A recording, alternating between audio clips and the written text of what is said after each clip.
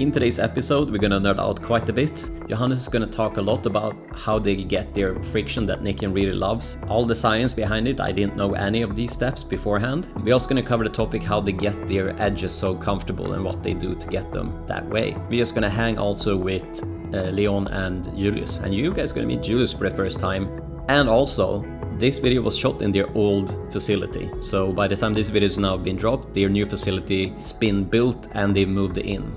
Which is crazy that they have just gotten their entire own building, because banana volumes is growing really fast. So super impressive and super fun that a lot of gym owners and route setters around the world really appreciate the work that they do. And yeah, one last thing also, the giveaway is still open.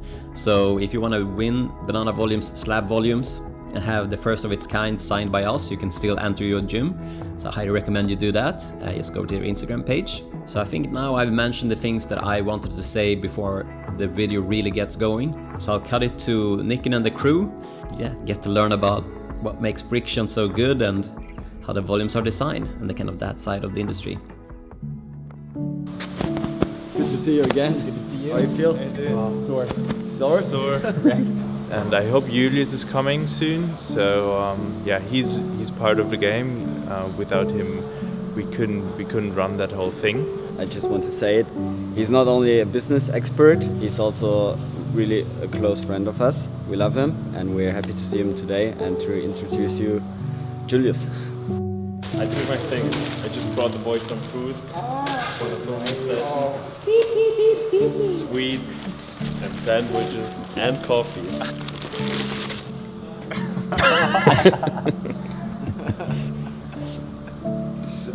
Come to Germany, the bakeries are quite good here, I heard.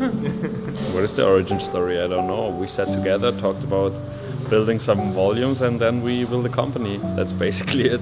Figured out some prices and then we sold them. Is that a new color? Yeah, we're trying to make a Ariel Disney color. Just for me and Leon. Super small particle. And there's also other glitter. Like blue. Oh, I like the blue. And silver, but these are the big ones. Yeah, we're definitely gonna try 100%. Friction is a lot about the paint used and about the sand used, what many people don't know maybe. This here, down here, is the sand we use. It's white and shiny and has super fine grains, all the same size, pretty the same thing, pretty unique. And this one is sand you can find in any market anywhere in the world, which is rougher in grain, and the grains are mixed, so there's big chunks and small chunks mixed together, and this is what we not want. So we use this, and I will show you why. If you just imagine the surface of the volume, like a wooden volume, it's like this. Yep. And then we throw on the sand, and there's a big chunk, there's another big chunk, maybe another one, maybe here another one, and here another one, and here. So you have gaps in between, and all the little chunks go in between and will fill those gaps here. So in the end, we have nearly a flat surface here. So because all the gaps are filled. This is what we not want. And this is what happens here. This is the sand which is just a certain size of grain. And if we have the surface of the volume, we have that size, same size again, same size again, same size again. And it continues.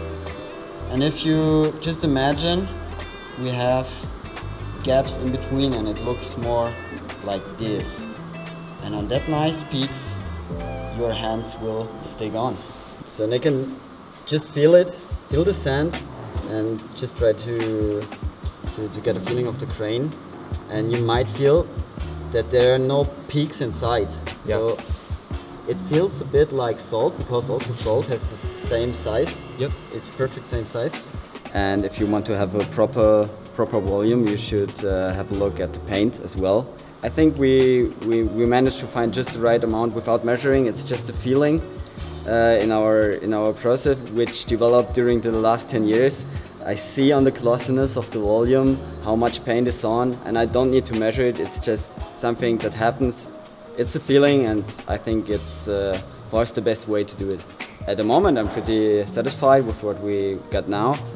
I think Nick likes the friction because it's very even, not too rough, smooth, but also durable, and will stay there for long. So I hope I could explain something about friction and you guys understood what I tried to tell you. Yeah, I think so.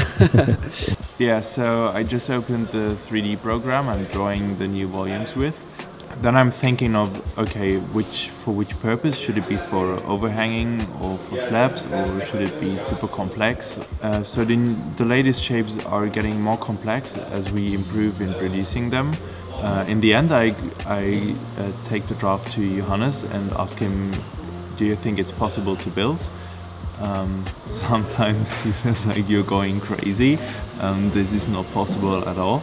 But in the end, it's always small changes we do, I think. So the details are going to be changed, and then we can build the new volume. And in any case, it doesn't feel like work, so that's a good thing. Yeah, I just told the story about how we sand the edges. Yeah. Like if I do it just by a machine, you will always have a little edge being still on, and therefore we just use sandpaper in our hands, and we do it with our hands, so you feel it immediately if there's a little tiny spot which has to be sanded. I think that's the best way of doing it, otherwise you just don't have the feeling. Cool, so it's like everything you guys do here is pretty much done by hand. Yeah. Yeah, I mean, we use a machine for sure, but the last step is always by hand. But yeah, so it's been, I mean, a joy to hang out with the boys here, and especially like talking with them about some pretty crazy things. I mean, especially you walk in and you see this, I don't even know, I thought it was a piñata at first, and they're like, no, that's an actual volume that we've coated in gold sparkles. So it feels like, you know, if I want to do crazy things, then I know exactly the person to call. I hope we had shown that we have good ideas for volumes, as you have seen yesterday or here in the workshop. But we're kind to hear your ideas of volumes. Maybe you have also crazy ideas for painting, for coloring, for maybe shapes or whatever. Just write us an email or get in contact with us. We'd be happy to hear it. Yeah, thanks for being here. I'll try to manage those two creative minds also in the future, and I'm also looking forward to your crazy ideas coming into my email box. And yeah, as always, thank you so much for the love and the support. Just drop us a like, a comment, maybe subscribe, and don't forget to email your ideas to Banana Volumes. Cheers!